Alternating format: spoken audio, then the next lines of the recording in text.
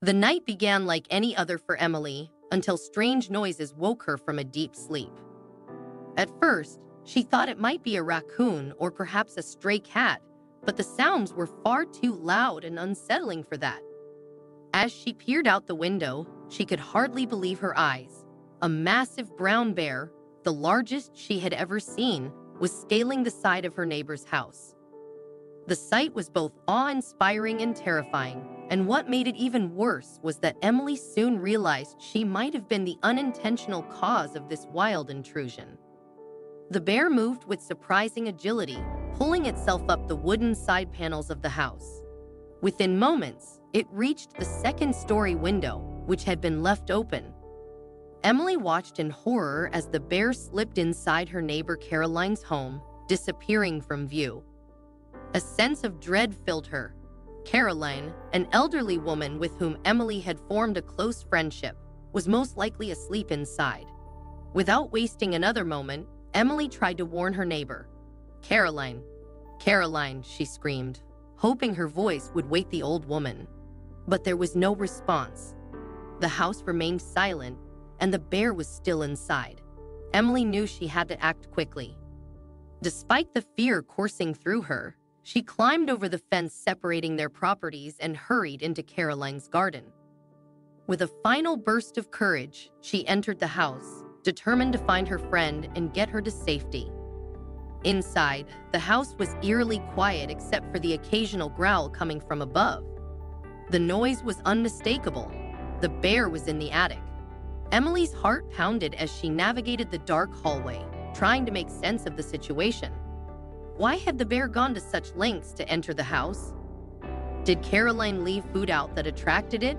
Or was something else going on? Emily made her way upstairs to Caroline's bedroom, her footsteps barely making a sound on the old wooden floor. She found the door ajar and cautiously pushed it open. There, in the corner of the room, was Caroline, trembling with fear. "Caroline, are you hurt?" Emily whispered urgently. "No, I'm okay," Caroline replied shakily.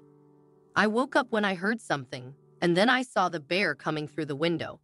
I hid in the corner and haven't moved since." Relief washed over Emily, but only for a moment. Caroline was safe, but the bear was still in the house. "Where did it go?" Emily asked. Caroline pointed a trembling finger toward the attic stairs. The bear was up there, and so, apparently, were Caroline's 4 kittens.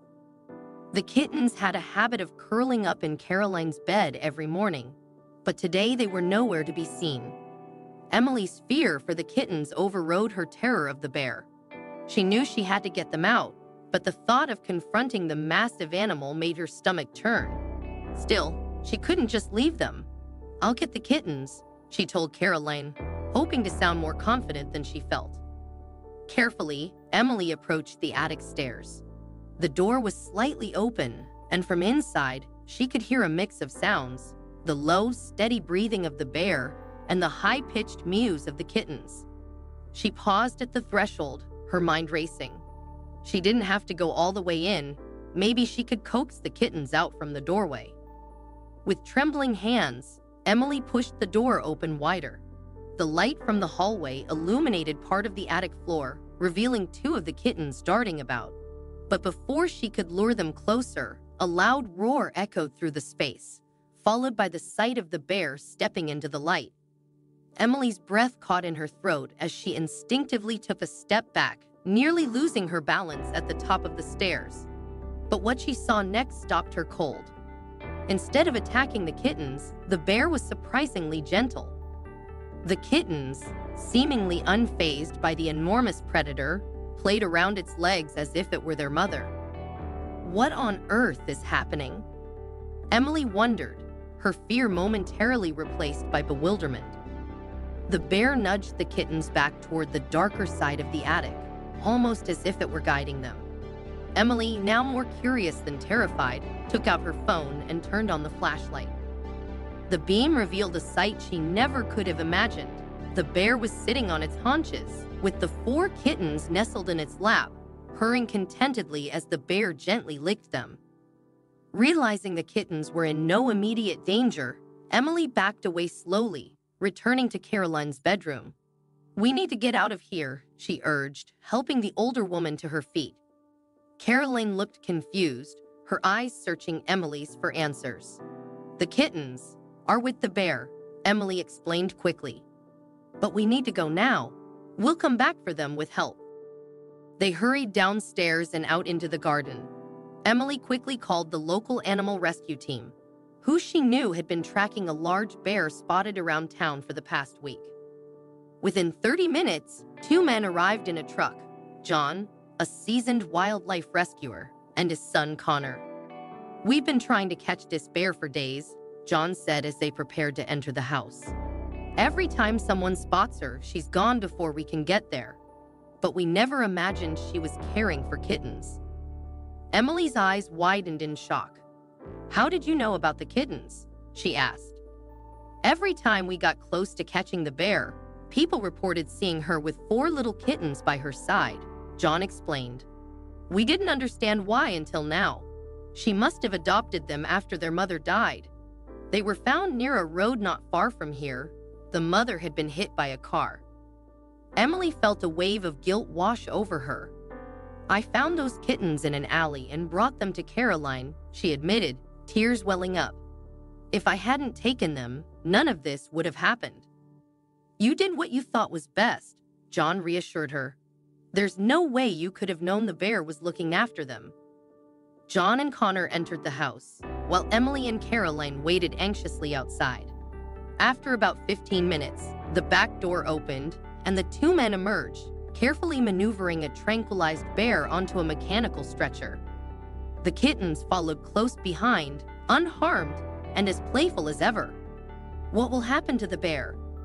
Emily asked, relieved but still concerned for the creature that had caused so much chaos. "We'll take her to the sanctuary," John explained. "We'll monitor her health and make sure she's ready to be released back into the wild." A few months later, Emily received a call from John. He sounded cheerful, and Emily could hear the excitement in his voice. "Why don't you and Caroline come to the sanctuary?" he suggested. "We have something special planned." When they arrived, John and Connor were waiting for them with the bear, who had fully recovered and was ready to be released back into the wild. But before that, they wanted to give the bear a proper farewell. Caroline brought the kittens along, and as soon as they were released into the enclosure, they ran straight to their adoptive mother. It was a heartwarming sight, and Emily couldn't help but feel a deep sense of gratitude. Despite the fear and confusion of that night, the bond between the bear and the kittens had turned into something beautiful. The bear even allowed Emily to pick up the kittens, a sign that she had accepted their separation. As they watched the bear roam free in the sanctuary, Emily realized that sometimes the most unexpected encounters can lead to the most profound connections. The bear had come to Caroline's house not as a threat, but as a mother searching for her lost family. And in the end, everyone found their way back home.